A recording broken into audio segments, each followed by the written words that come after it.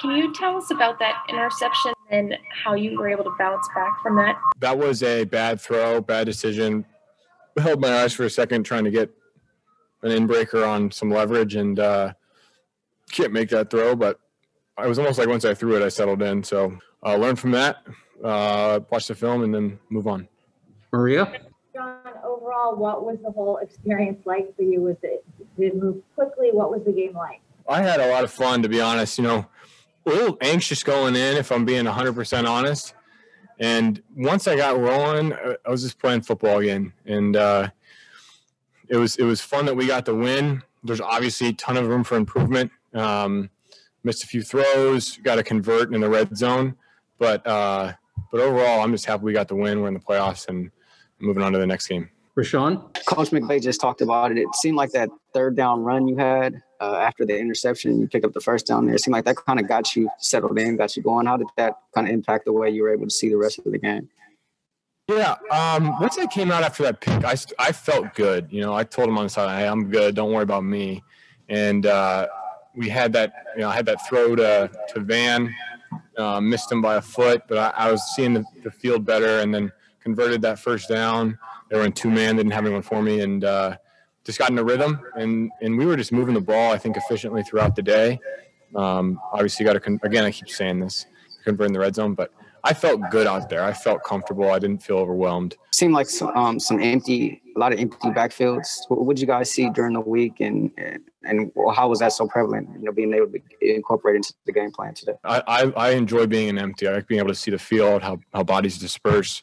So that was something we felt like was an advantage for us, and so we activated a good amount today, and it worked out well. Jordan, then Gary. Hey, John, what family was watching you today, and what were the conversations like leading up to this game? Obviously, my parents, my aunt and uncle, who I'm extremely close with, my brother, my sister. I mean, I think everyone in my family. I'm the third youngest of 18 cousins, and I'm sure everyone was tuned in. So I had texts during the week. I got to respond to my texts. I have like 350 texts that I haven't responded to, so do that on the right home. Sorry, and then you mentioned settling in. When you make plays with your feet in the way you did, and especially maybe on a couple of designed plays in that regard, does that help you settle in? Do you get into a rhythm that way? Yeah, I think getting hit is a good thing sometimes to get you settled into a game. And so when I activated those runs, got a first down there on that third down, just felt good. So it's something where I have the athleticism to do it, and if it helps us win, I'm going to do it. We'll go to Kevin. John, do you have any expectation about what happens next week, whether Jared comes back, or would it be disappointing if you wound up back on the sideline? No, I mean, I'm here to do a job, and I have no idea where he's at. I'm just trying to enjoy this win, and then I'll put my head down and work on. I think we have Seattle starting tomorrow, but no info on that.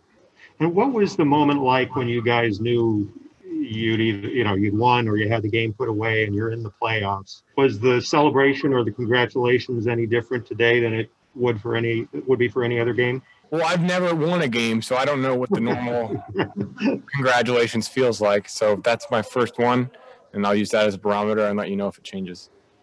We'll go Bill, then Lindsay. Yeah, going back to that moment after you threw the interception, you're on the sidelines telling your teammates you were good. What made you say that? You were just throwing a pick in your first NFL pass. What gave you that composure to say you were good?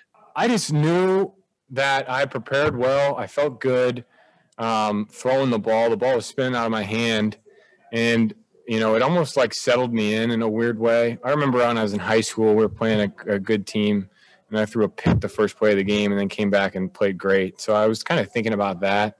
And that's football. There is ups and downs. You're going to make bad decisions. Jared always says this thing to me. It's, he says pace. It's performance after a critical error. And you just kind of reset yourself and move on to the next play because you can't change what just happened. Can you tell how much your teammates rallied around you today? Could you feel that from them? Absolutely, yeah. I think the defense played unbelievable. We got a block on special teams. Guys were fired up. We had energy throughout the entire game. So I'm grateful for all the guys that stepped up and made plays. It was a team win across the board, and I just love this organization. I'm happy they have given me a shot. Lindsay? John, super important question here, but have you decided if you're going to delete that LinkedIn account since you got that first NFL win? You know, I said that almost as a joke. You know, if I'm being smart, the reality is football ends at some point. Hopefully it's in 20 years. So I'll probably keep it active. I want to know with it active, so we'll just keep it up. Michael? Yeah, John, two questions. You mentioned the red zone inefficiency, I guess, in this game, regardless of who's behind center next week. How do you fix that?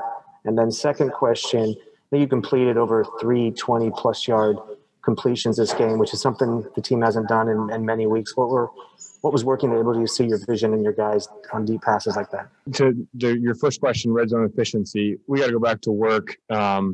We can't have penalties that, you know, we're on, I think it was 2nd and 1 on the 1, and then we take 2 penalties to go to 2nd and 11. When you get in that 10, 11-yard range, it's hard because the field condenses, and then, you know, it's like, all right, do you run it on first down, and then it's, you know, 2nd and 8. So I have to be better down there. I had a misread there. I threw one out of the back of the end zone where I had Gerald when they were in cover 0. And then there were some things that I could have done better to make us more efficient. So you go back, you watch the film, you learn from it, and you move on. What was your second question? I'm sorry. There are 3 completions of over 20 yards. What was able to get you to see the deep passes in this game? Yeah, there were a few times where their corners were a little jumpy on some outbreakers, trying to make some plays off my eyes.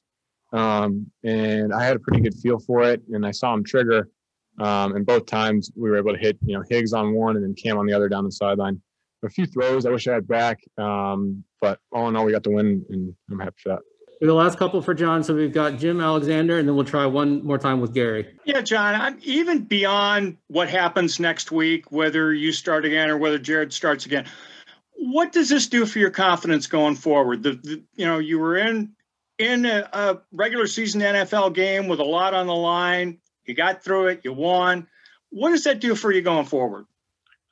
I think it definitely helps with the anxiety before the game. I just feel like, you know, you always go like, I can play.